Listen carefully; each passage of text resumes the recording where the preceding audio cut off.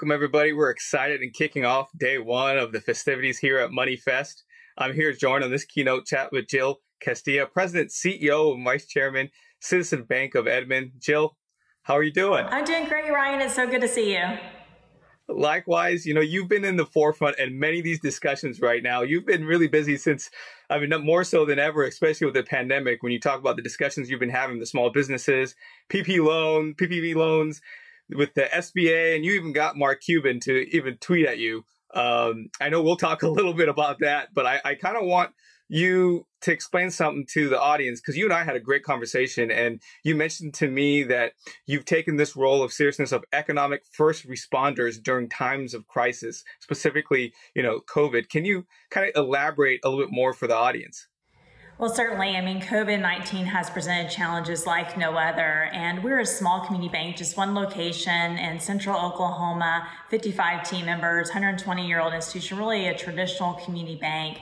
But in that role, we're really called upon to be leaders in our community, whether we elect to do that or not. And as the country was heading towards this crisis, we were right on the battlefield, on the front line, seeing the impact and the potential impact to our small business community in particular, and then also our families and consumers that were waiting for stimulus checks, knowing that this was hitting the amount of food that they could bring to the table. And so that's what resulted in our first partnership with Mark Cuban, which started, as you mentioned, via Twitter, a post that he did, and then ultimately another partnership with him to launch PPP.bank to get a forgiveness tool to our small businesses so they could get access to grant funding. But we really, to motivate our staff, we really were uncertain. Everyone had their own personal anxieties about what the crisis was going to mean to them, and then what it was going to mean to our institution.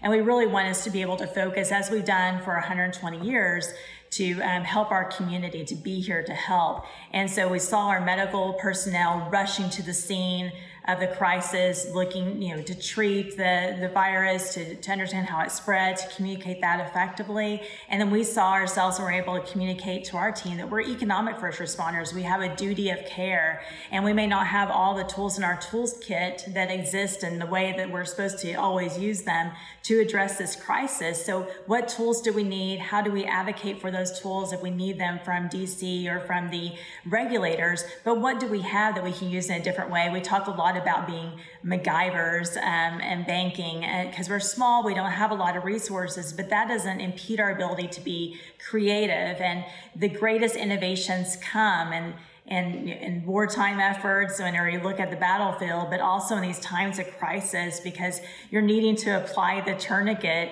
to the devastating wound, but you may not have the tourniquet available, so you improvise with a stick and a piece of cloth. And that's really what this economic first responder philosophy was about, was let's use the tools that we have, let's be as flexible as we possibly can to help our customers through this time of need, understanding that not only our customers are hurting, this is really a national crisis, and we need to communicate and broadcast what we're doing and what others are doing, connect like-minded individuals so that we can reduce the amount of economic devastation resulting from COVID-19.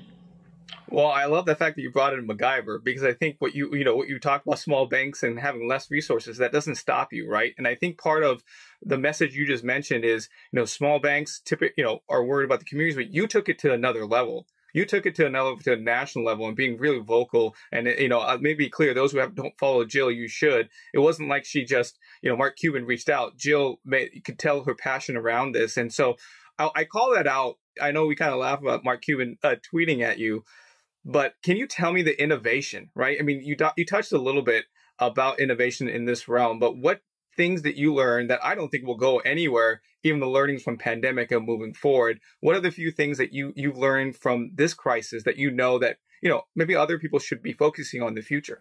Well, I think it really speaks to that you have to plan and continue to always invest in being prepared for a crisis, being prepared for the opportunity, be prepared for the challenge. So when it comes, then you can take those tools that you prepared for to apply them, but also then have the room for creative ways to develop new things as a result. We had just applied for a patent and had executed the deployment of kind of bank in a box, or a remote small business bank where small businesses could access bank services with their phone, physical bank services, make cash deposits, do change orders, withdrawals, large coin deposits, roll coin withdrawals. We had already been planning and had deployed that and applied for our patent. Well, when we found this crisis with the branch closed, we found that, man, this is really needed right now. We were able to quickly deploy another site to allow our small businesses access to bank services that would normally be required to do in person. So you have to really be prepared to be able to execute what you think is serving a need, but whenever you're really called to help, then you can amplify either the reach or increase the sophistication of what you're offering. And the collaboration with Mark Cuban, that was hundreds of emails and interactions on Twitter and thousands of interactions that we were having, both of us, with small businesses that really what could have been seen as a small problem in a community or with certain small business owners, but social media gave us access to understand this is a systemic issue in our country that has to be addressed. And we weren't able to have an effective way for the SBA to marry up PPP lenders with small businesses in need of those funds. Many of them did not have access. So I was playing matchmaker on site, online, on Twitter. But then Mark saw that and said, okay, we need to have more of a system in place to help in the forgiveness, because this complexity of the loan program going into the forgiveness and grant piece of it is going to maybe even be more devastating than the actual beginning of the crisis. So the innovation is hard work all the time. I think the scarcity of resources, I don't know if I would have it any other way. We do not have deep pockets. We don't have a development team. So it's a non-traditional way of innovating when you look at fintech, but it's the traditional way of innovating and how businesses have always filled customer needs, anticipating that and rushing to the scene of the crime or the scene of the need. And that scarcity really helps you be MacGyver. You got the stick of gum and the paper clip, you're able to put together and defuse the bomb. And that's certainly what was happening in this crisis. What tools do we have to help immediately? What tools do we need? More sophisticated tools do we need to advocate for? What flexibility do we need from the regulators to be able to serve in this economic first responder role to come to the aid of our community without exposing harm to the banking system? Well, first off, next time in Oklahoma, I want to invite to come see the new innovation that you've got going on. And, I think what you mentioned about, I mean, those who are listening to you, I know that you may not say it, but there is a word of frustration.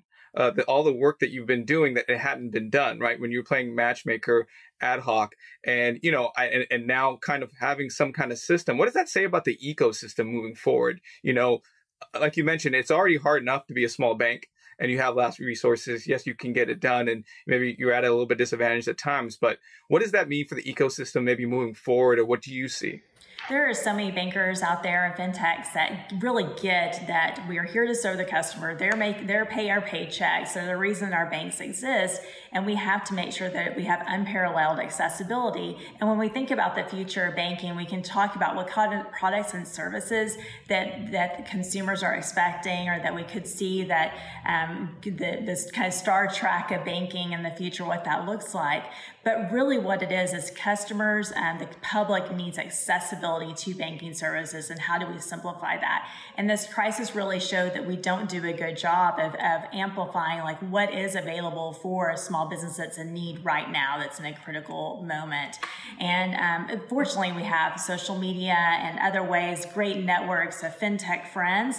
They're able to really have an effective way of connecting one another, kind of the old-fashioned way, but utilizing the electronic media, digital media to make sure we get the moment out. But certainly, I think it shows that we need to improve. There's so many great resources around the country that were made available. We partner with Tesla, our fintech company, who donated the resources free of charge to come up with ppp.bank in 10 days from the time that Mark Cuban kind of pitched me the initial idea, and that we were able to get that executed.